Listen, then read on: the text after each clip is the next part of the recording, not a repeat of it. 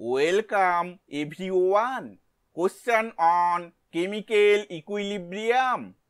The equilibrium constant for the reaction 2SO2 gas plus O2 gas reversible 2SO3 gas is K1, and for the reaction SO2 gas plus half O2 gas reversible SO3 gas is K2.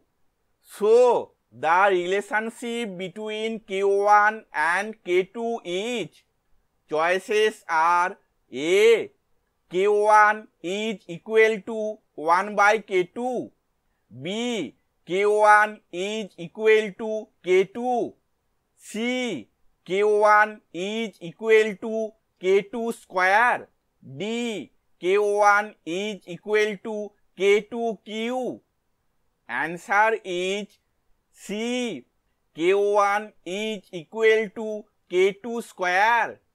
Explanation we will see in the next slide. Our first reaction is 2SO2 gas plus O2 gas reversible 2SO3 gas. The equilibrium constant for this reaction is K1 is equal to the square of the concentration of SO3 by the square of the concentration of SO2 into the concentration of O2. Our second reaction is SO2 gas plus half O2 gas reversible SO3 gas.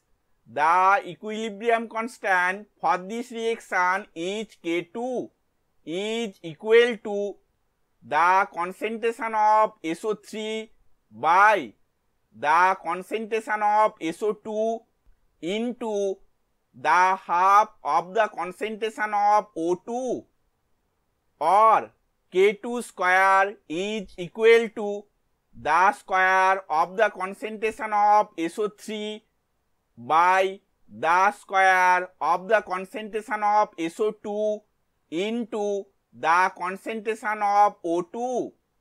Therefore, K1 is equal to K2 square. Thank you for watching this video.